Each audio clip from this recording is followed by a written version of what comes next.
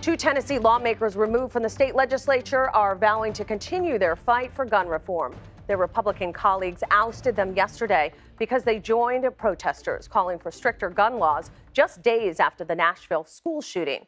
Our Mark Strassmann is outside the Tennessee state capitol. Mark, good morning. Good morning, Wendy. I tell you, this was a bruising moment in Tennessee politics. Never before has a Tennessee lawmaker, never mind two, been expelled on partisan grounds. But in this polarized country, the gloves are off. They walked in hand as the Tennessee Three. Only one walked out, still a lawmaker. Tennessee Representatives Justin Jones, Gloria Johnson, and Justin Pearson addressed their colleagues in Nashville. But Americans all over were also watching. We shall not bow. I have to raise the voice of the people in my district. Our silence about gun violence is the antithesis of what is in the best interest of the people of the state of Tennessee. Power to the people. Here's why the three Democrats had their seats on the line. Last week's protest on the State House floor with a bullhorn.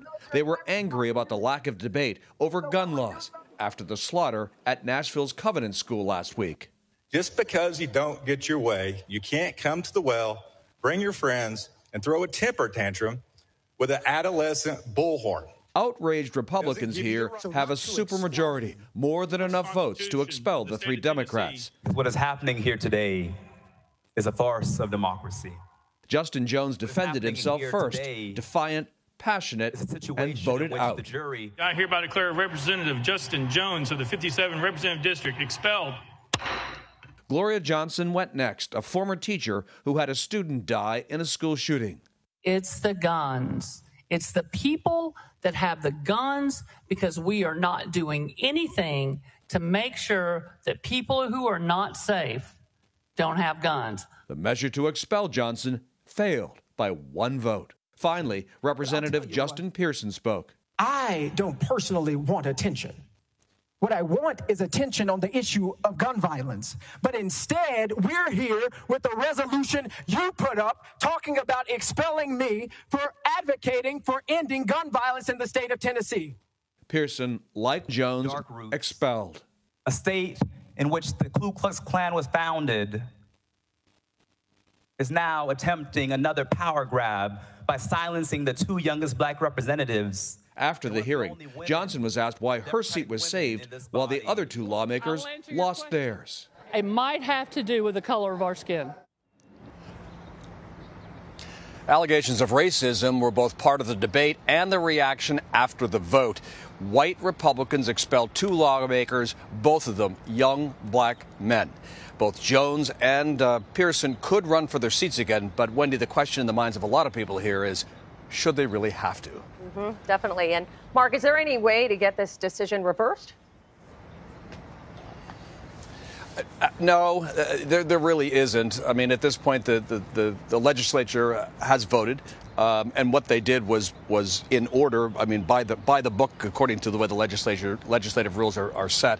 And at this point, you know, these guys, their seats are empty for now. The local county commissions in their two districts will appoint someone to sit in those seats, and then the governor will eventually appoint a special election. And again, Jones and Pearson could run for those seats, but it's just been very convoluted and complicated. And right now, there are thousands of Tennesseans who don't have representation.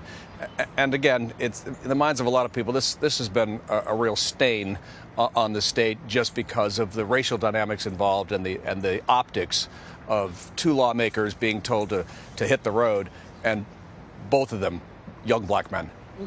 What is the process with the special elections?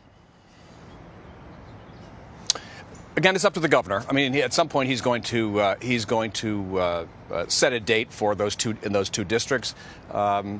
And already I can tell you that the fundraising has begun for those. Local Tennessee Democrats have begun to fundraise for both Jones and Pearson, because both men are likely to seek the seats they were just told to leave yesterday.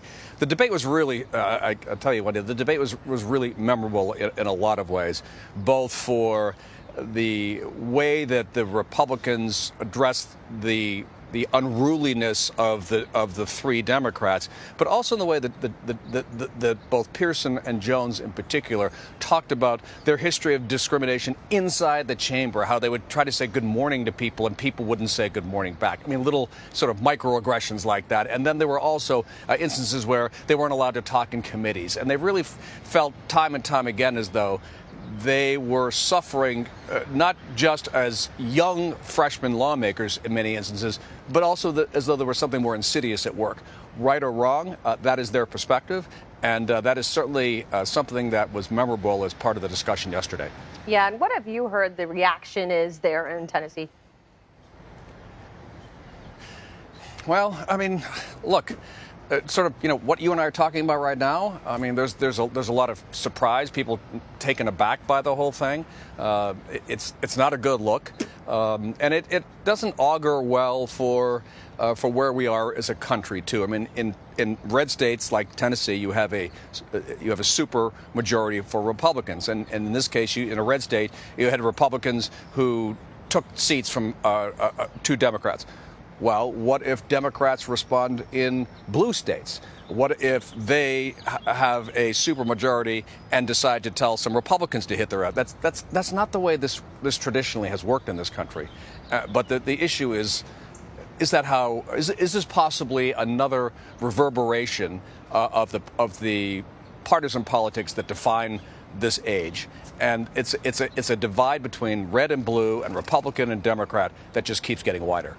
We'll be watching. Mark, thank you.